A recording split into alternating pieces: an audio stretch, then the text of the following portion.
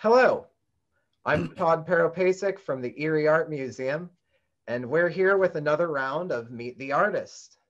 Um, we're going to get right into it, continuing with our graduates from the Year That Was Missed series that we have displayed. And this week, we have a printmaker, and that printmaker's name is Marco Sanchez. So say hello, Marco Sanchez. Hi guys. Thank you for having me. Couldn't be there physically, but this should do for now. And So why don't you start out by telling us a little bit about yourself? well, again, my name is Marco Sanchez, and graduated from Edinburgh University with my MFA just this past May. And as the title of the show suggests, the year that was missed, we all as grads couldn't have our thesis, and I actually set my thesis in my front lawn. I bought some PVC piping and just made a quick makeshift sort of gallery space outside of my apartment. That's really cool. That's really cool. Why? How did that end up? How did you get there? Well, rather naturally, actually, like organically, being from El Paso, and I don't know if it's like a Mexican culture thing that we like hustle. I kind of don't like to use the term hustle, but it is what we do, and just try to. Some people, you see them like just doing that to make ends meet. And I was thinking of street vendors, which is sort of a series that I'm gravitating to now, like ambulant workers. Um, Right. and I've done several pop-up shows, so I was like, well, hell, like there's a lot of people walking by. We're in the middle of a pandemic, people are walking around, like why not set it outside? And I was just waiting for a sunny day, and I set Yeah. the PVC piping, like the wall or the hanging um, installation piece, and I set those up, and I set my wire where I was gonna hang the prints. And on a sunny day, I started setting them out there, and you know how rainy days are. So it Oh took me yeah. like 3 or 4 days and to try and coordinate that with my Of committee so course. we could have my thesis presentation at said day. So we still had a formal, if you will, PowerPoint presentation through Of course. Zoom.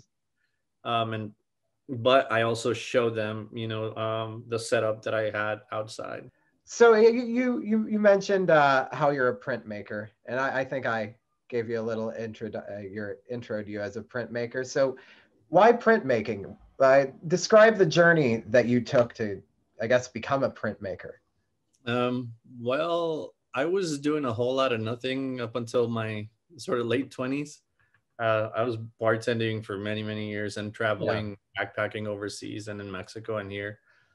And my grandfather was actually a painter and a printmaker. He just passed 2 years ago. Um, but I wasn't doing much. I was doing photography as a hobby, but not really taking anything seriously. And I Hmm. didn't know what I wanted to do career wise.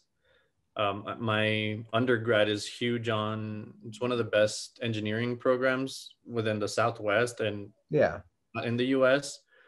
Um, Primarily, I believe for Latin American students. But so I knew I didn't want to do that. I didn't want to do business or accounting.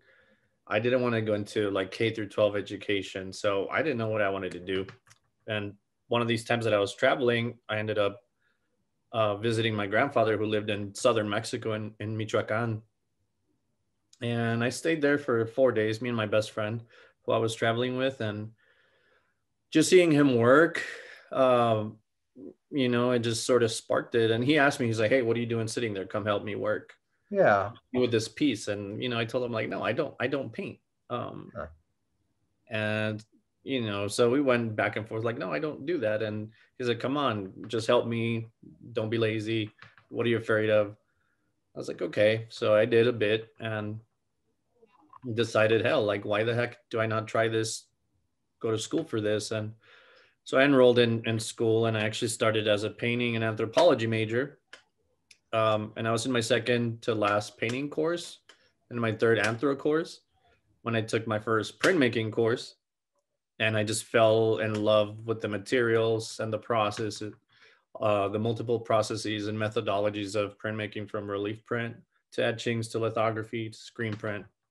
Um, and that sort of put painting on the back burner too. And Huh.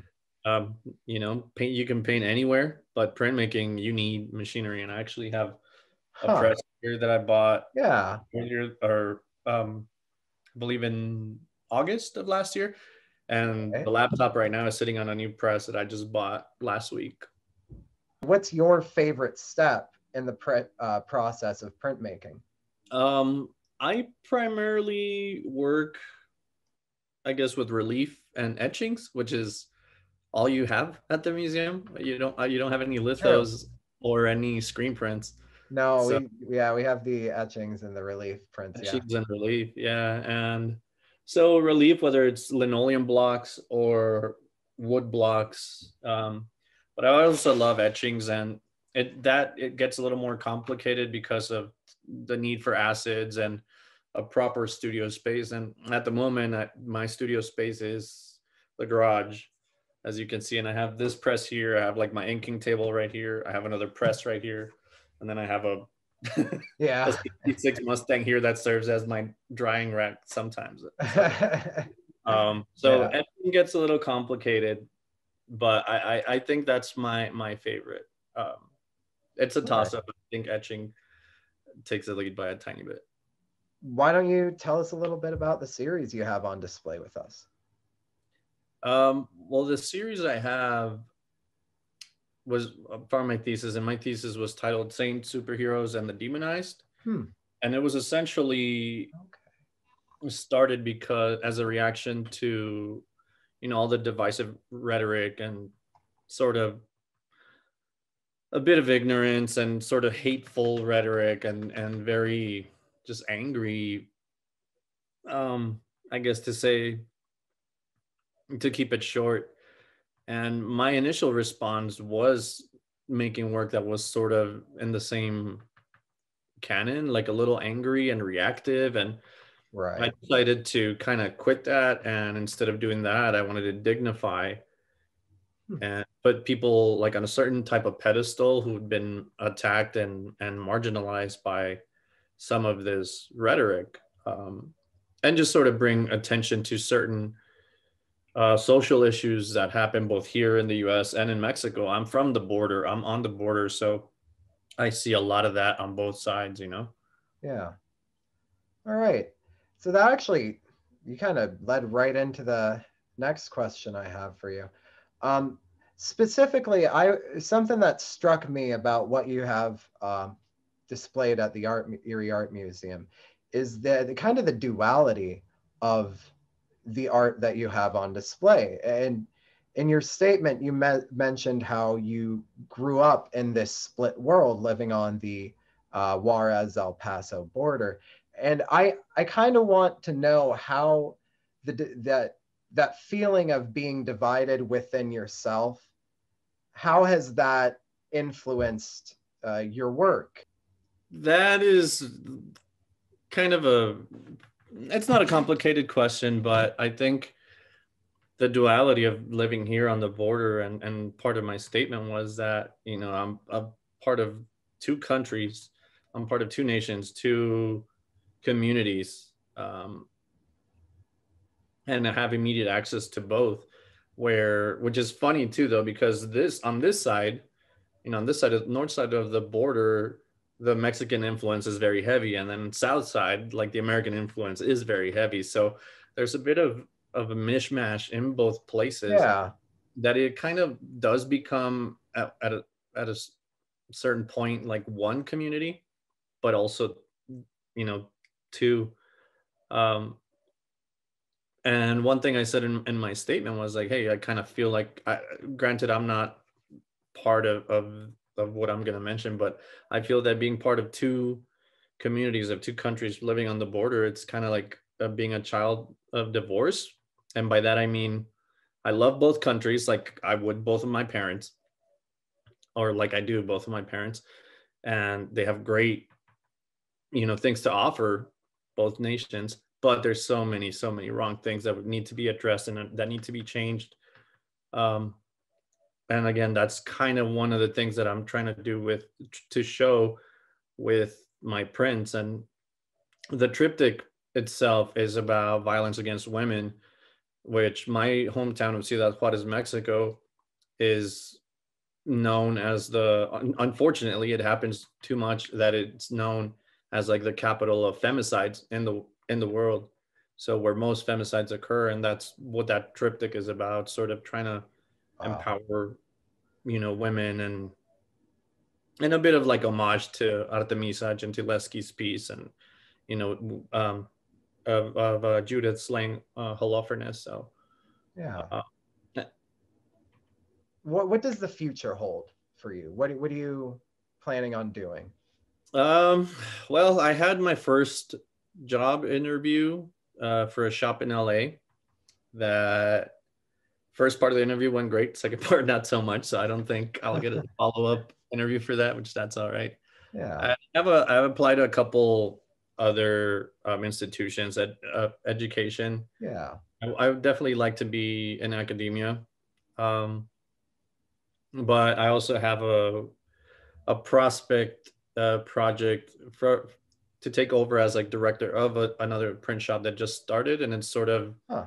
in limbo, um, because of the person opening it had some personal challenges arise, and Right. she had to kind of drop the print shop for a while, and everything's in storage. And um, I was introduced to her via email, and then we just had a good conversation last week. And from what I gather is that I'll be taking over this print shop and sort of taking on what her view was for the shop, and then adding, what I also want to sort of marry like her idea and my Right. idea to kind of like my ideal print shop would be. So Yeah.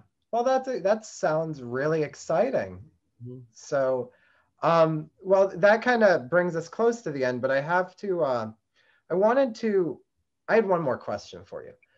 I know that sent you the questions beforehand, but there's one that, I mean, at this point, I've asked every uh, artist that I've interviewed so far this question without sending it to them.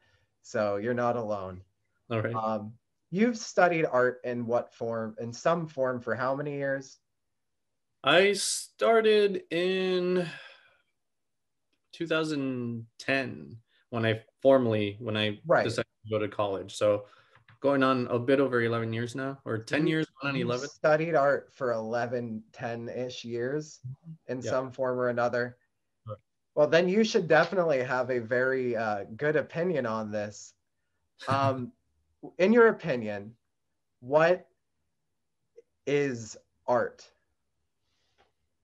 Well, art is an expression of either self, or to me, art is an expression of self See it. or our environment, whether it's natural or internal, whether it's physical or internal. And it's just an outlet for ideas to be executed. Wow. All right, that was clear, succinct, and thorough. Actually, yeah, I like it. I like Thank that. Your 11 years of study are showing. It really, it really is. So before we end this, and you go off to your busy life and I to mine, why don't you let people know where they can find you? Sure. Well, my Instagram is, I guess, where I do most of my I guess posting most of my work, which is on paper and canvas, all together.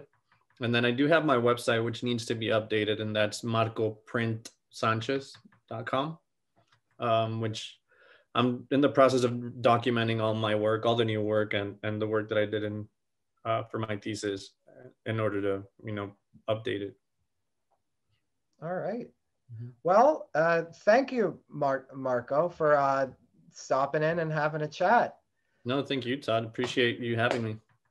And yeah, Yeah. everybody, please try and go see the show. Yeah, everybody come see the show. Thank you, members and guests and community members and friends of Marco and the artists in the year that was missed and all sorts of galleries. Thank you for supporting us. And we'll be back at sometime in the future with another one of these interviews.